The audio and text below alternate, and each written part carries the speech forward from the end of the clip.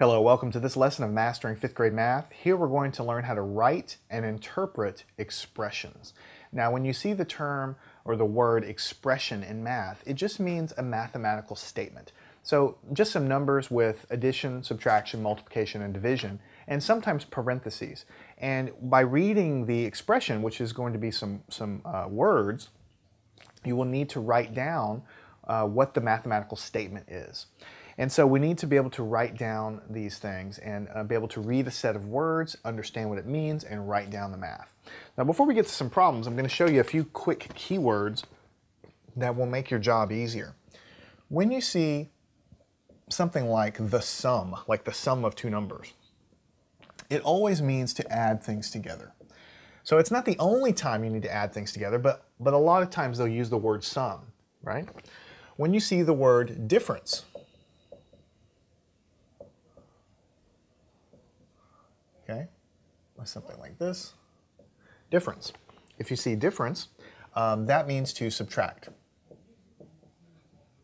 right? The difference between two things, the difference between two ages, the difference between two lengths, whatever. Let me switch colors here. If you see something like the product of two numbers, or when some number is 3 times another number, these words mean multiply. So a lot of times you'll say, hey, the product of 3 and 7, or this car is 3.5 times bigger than another car. Those mean multiplication. And then finally, the last one I'll share with you is if you see the word quotient, or you see the word divided, usually like divided by, of course these mean division.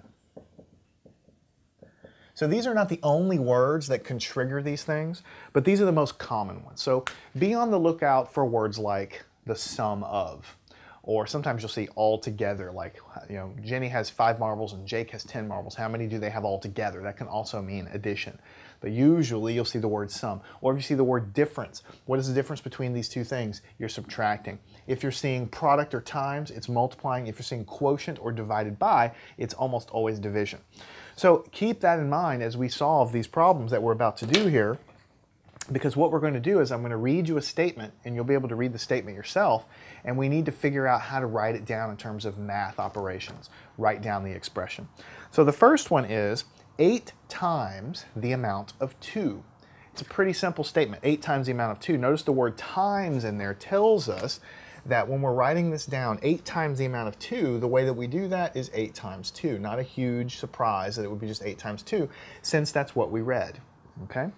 The next one would be the difference between 10 and 3. The difference between 10 and 3.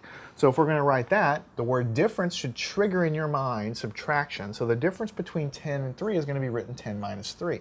You would not want to write it as 3 minus 10 because that's not really possible. You can't really do 3 minus 10. You don't have enough to subtract, so it needs to be 10 minus 3.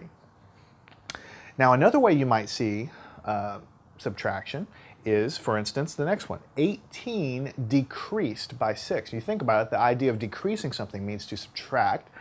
So if we have 18 decreased by 6, 18 decreased by 6 would be 18 minus 6. So far all of these are just single operations. All right, but what if we had something like 7 increased by 17? So if you're decreasing, you're taking something away. If you're increasing, then you're adding something.